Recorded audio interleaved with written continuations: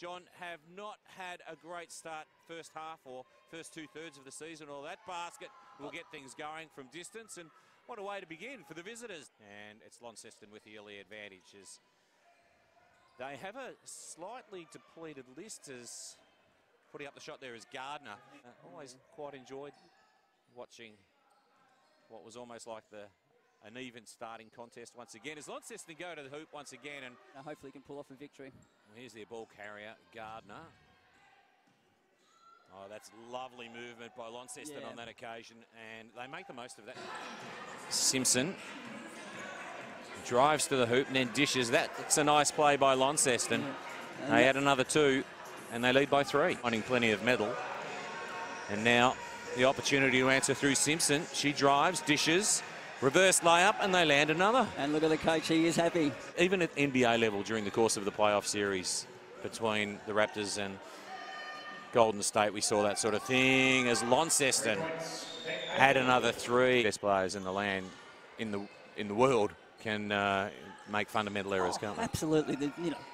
No one's perfect in any form of life, and there's just another beautiful offensive play and a great dish by the point guard. So Brittany Hodges with the defensive rebound gives her side an opportunity, and then she thinks, I'll go one-on-one here, and she makes the basket. A beautiful finish again. She went hard to the right.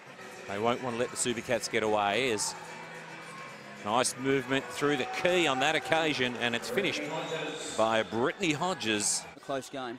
But still, Launceston, they want to run good offense here, and they just need to get a good shot. And there they go. So great job. Yep, that's better work there on that occasion. That's Michaela Bingley. Absolutely extraordinary. Yeah, her forms look beautiful from that first shot she took. It's just, she's got a lovely shot. And that is a very ambitious shot, and a bright smile across the face of the Launceston player there on that occasion. 26 points separate these two sides. The Supercats showing the sort of form that is indicative of the top of the table team, although that's a nice field goal. 63 plays 37. Yeah, lovely 15-foot jump shot there off down on the baseline, so well done. From outside, and once again banking in for 3. So Supercats still in a man-to-man defence here. They have been that all game.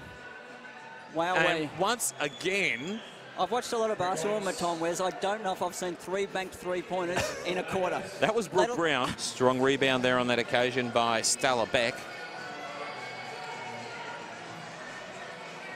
Now Gardner from the corner. Nice. She lands the 3. She'd be happy with that. 3-point line and couldn't complete. Bobbled around. Nice quick hands there on that occasion by the Tornadoes. Yeah.